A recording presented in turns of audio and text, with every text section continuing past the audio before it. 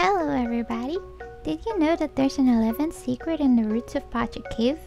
I didn't include it in my previous guide because 10 looks better than 11. Just kidding. Well, sorta. The 11th secret is the fishing spot that can be found near the horse's totem and Pacha's pair of rocks. And the truth is, this was not included in my previous video because even after searching far and wide, I couldn't find any information on this part of the cave. That's why last night, I decided to take this matter into my own hands. That's right. After conducting an in-game 8-week research, I finally understood the 11th secret. Let me tell you all about it. The basics. First, how to get there. Travel to Pacha's pair of rocks and enter the room on its right.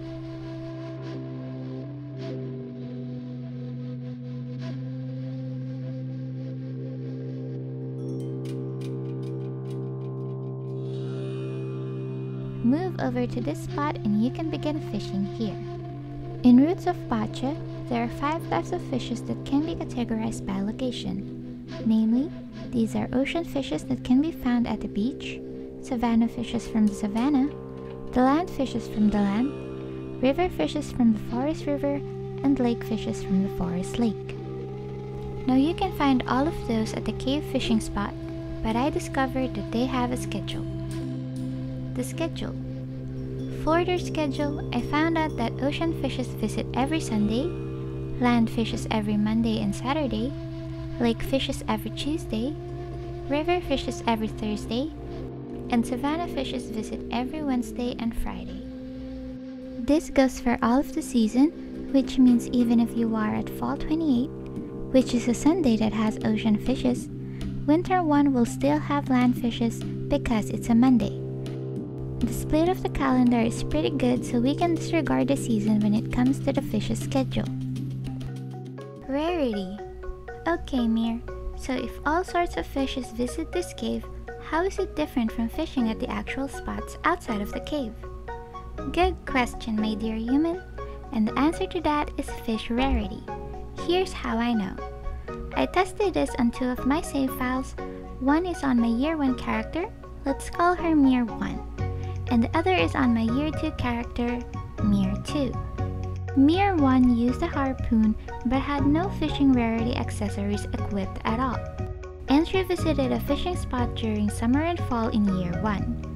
While Mir 2 used the harpoon, had maximum fishing rarity accessories equipped, and visited a fishing spot during winter and spring in Year 2. Mir 2 was able to catch a lot of rare fishes because of her maximum fishing rarity boost, while Mir 1 was still able to catch a couple of rare fishes despite not having any fishing rarity boost at all. What I'm saying is, regardless of your boost or sheer luck, this spot still spawns rare fishes and it would remain to be possible as long as you have the correct conditions. Conditions. I forgot to mention earlier that Mir 1 and 2 both visited a cave spot at around 7 AM up to 2 AM and for 4 weeks straight, which led them to neglect their children and animals.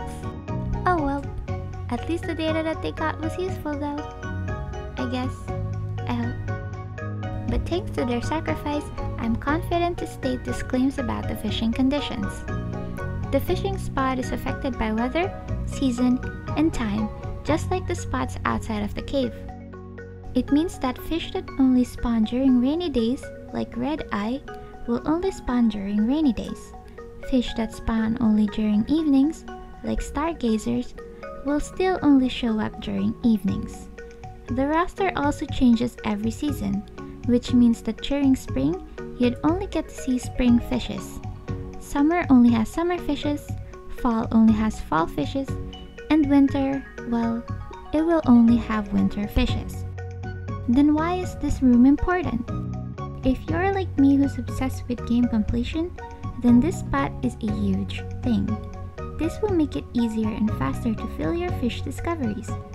Because of this experiment of mine, I was able to quickly complete my fish discovery list. So Mir 1 and 2's sacrifice was worth it even though their animals were covered in fleas by the time that they got back to the land. But think about it. You can get all the fish for the scheduled location for that season in just 1 to 2 days, Makes it really easy, right? And here's a bonus. Did you know that you can fish on the horses area? This area is visited by savanna fishes and does not entirely spawn the rarer kind. So yeah, it's pretty useless information. But that's just a random fun fact. And that's it for now. Thank you for watching this video, and good luck filling your fish discoveries. Please don't forget to like and subscribe for more indie game guides coming your way. Bye-bye!